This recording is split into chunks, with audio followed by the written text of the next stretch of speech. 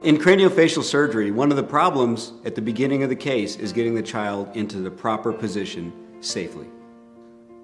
This can often take a lot of time, and usually, at most institutions, there's no standard way of doing it.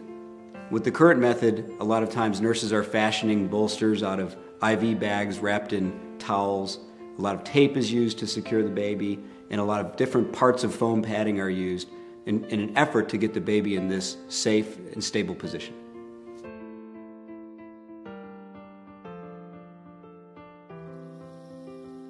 Over years, different surgeons have developed their techniques for propping the baby into that position. Often takes a lot of manpower, and it can often be a time-consuming process. I've seen it take 45 minutes to position a baby. During that time of positioning, that's a danger zone for the child.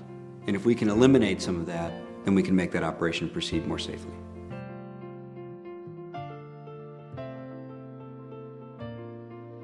In my experience, using the Secure360 has allowed me to get that child into proper position much faster, from 45 minutes to 2 to 3 minutes. That's a significant savings in time, and that translates to less anesthesia time for the infant. There are different methods of positioning babies for these operations, depending usually on the type of skull deformity. One of the optimal methods for positioning the baby is in the modified prone position. The reason this position is so favorable is that it gives you 360-degree access to the skull.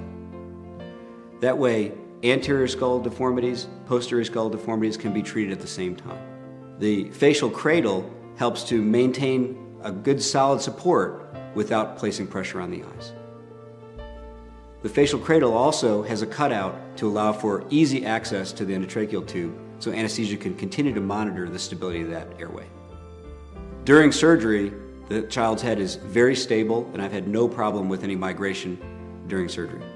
The use of the seat strap helps prevent the child from sliding down that angle of inclination, so that helps secure the baby in that position during surgery. We invented this Secure360 because we saw a problem in the operating room. The problem was it takes way too long to get the child in that proper position. So the end result is a product that we can deliver to the healthcare environment and make the surgery safer for the patient and reduce their anesthesia time.